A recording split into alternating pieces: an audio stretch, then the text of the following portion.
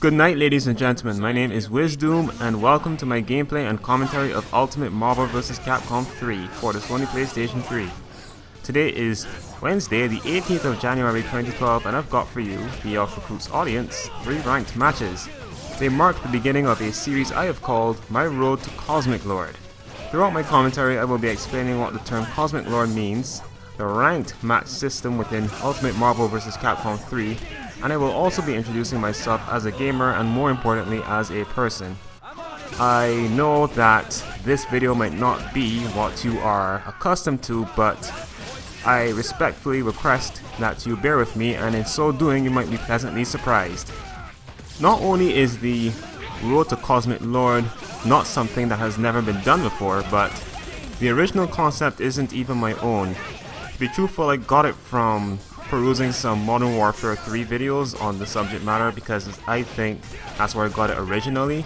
Like, I saw things such as Road to Commander, Road to 10th Prestige, Road to Mystical Fornicator of the Seven Winds, that sort of thing.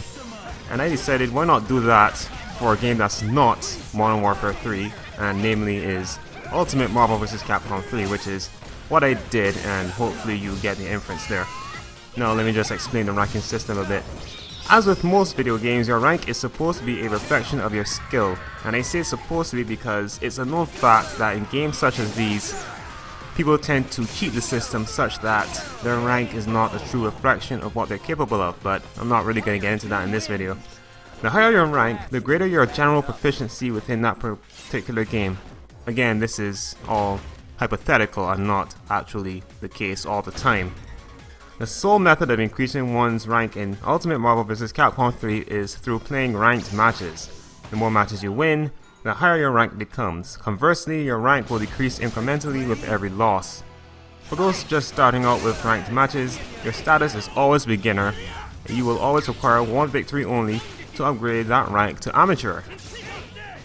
The amount of victories you are required to increase your rank increases as you ascend this metaphorical ladder. Let's interpret the ascension of rank as one that takes place on a ladder, okay? Okay.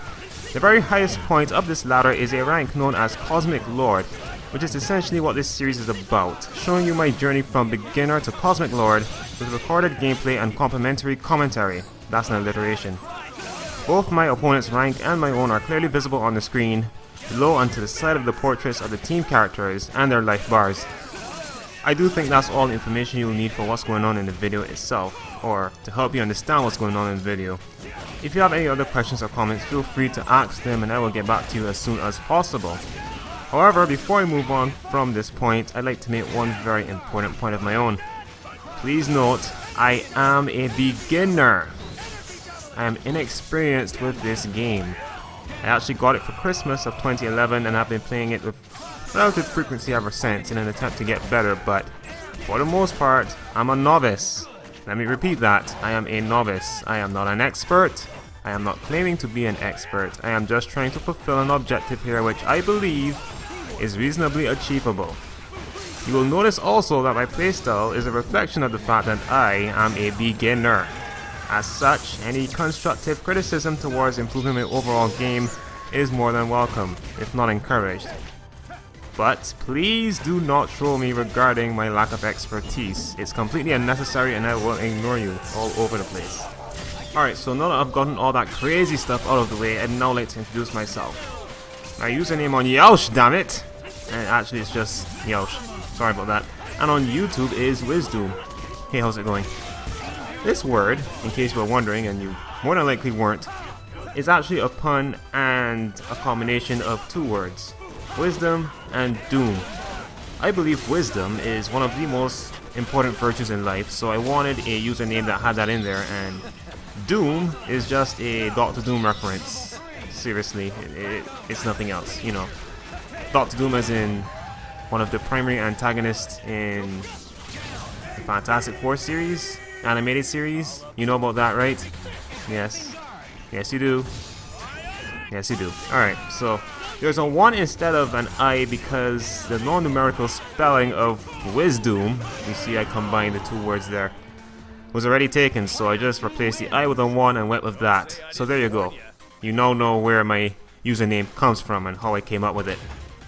Now, who am I as a person, as a human being? I was born in the Caribbean island of Barbados and I am 23 years of age. I have been gaming since I was 8 or so. I like to say 8 years of age because that's as far as my memory goes in terms of my formative gaming years.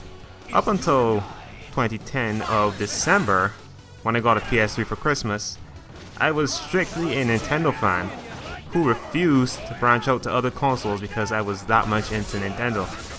Having rejected that stance entirely, in present day, I am now the type of gamer who quite literally will embrace games from every console, genre, franchise, or any other categorization you can think of.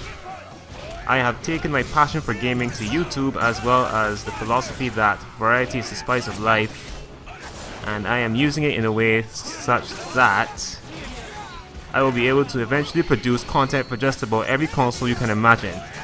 The PC, the SNES, the Game Boy Advance, TurboGrafx 16, Arcade, NES, Game Boy Color, Game Boy, Nintendo DS, Nintendo Wii, PS3, Sega Genesis, Sega Game Gear, Nintendo 64, and so on and so forth. Those are the consoles that come to my mind most readily, but even though my channel is relatively young, I do plan on eventually covering games from all of those consoles and more because I truly believe that that will provide the best experience for everybody involved with my channel and its content. So that's pretty much it for this video. If you have any questions about the video itself or about me, I will answer them as long as they are appropriate. You know, don't want to answer the inappropriate questions. So that's it for this video again, and I thank you for your time and patience. Have a good day everyone. Thank you for watching.